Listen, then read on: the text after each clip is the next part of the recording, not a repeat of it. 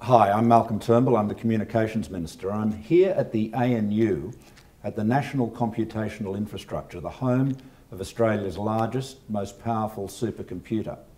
And I'm here with Stuart Minchin, who's the Chief of the Environmental Geosciences Division of Geoscience Australia. Now, Stuart, tell us about what this computer, this supercomputer, is doing for you, how it's changing, you said earlier, revolutionising your work.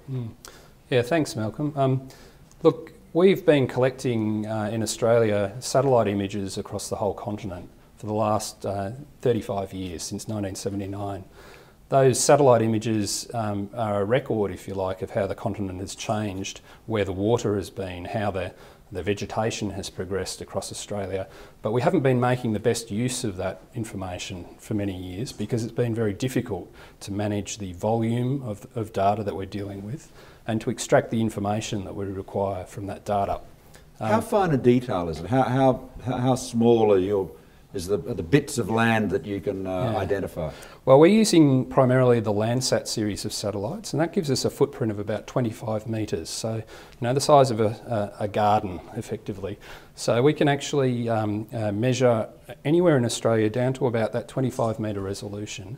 And because we're able to use the supercomputer in this way, we can actually look back through time over that entire period back to 1979 and do scientific analysis of water, of vegetation change, of urban progression, and we can actually look at any point in Australia and see how it's changed over that period in time. And that enables you to work out whether environmental policies are working or not working, what the impact of climate change is, all of those factors over that 35 years. Yeah, absolutely, and it provides an objective measure of those changes that allows us to then calibrate models to look at, for example, flood risk for people that perhaps are not covered by current flood studies. Being able to actually look at that change over time is extremely powerful and provides a baseline also into the future. Yeah, now you've got to adjust your model slightly because Australia's on the move. Just tell us about that. Absolutely. Well, the whole Australian continent is moving north at around 6 centimetres a year, so not very fast, but enough when you start looking through 35 years of information.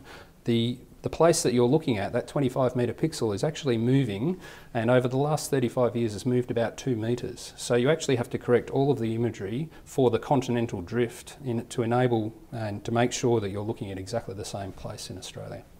Great. Well, it's wonderful that you're able to do that. What other uses are you as Geoscience Australia making of this supercomputer? Look, the facility of the NCI is incredibly useful to us in a whole range of areas. Traditional computational analysis, so we're using it to model larval dispersal of marine larvae, for example, as one use. We're looking at three-dimensional fluid flow in rocks, so for oil and gas, groundwater analysis.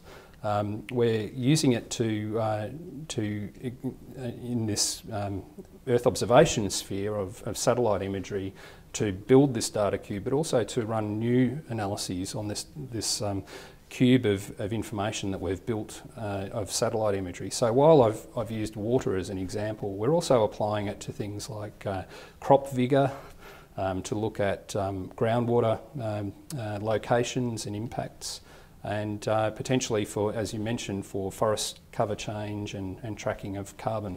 Big data for a big country. Big data for a big country, and we couldn't do it without this facility where we're able to bring the big data together with the high performance computing and have them co-located in the one place. Fantastic, Stuart. Thank you very much. Thanks.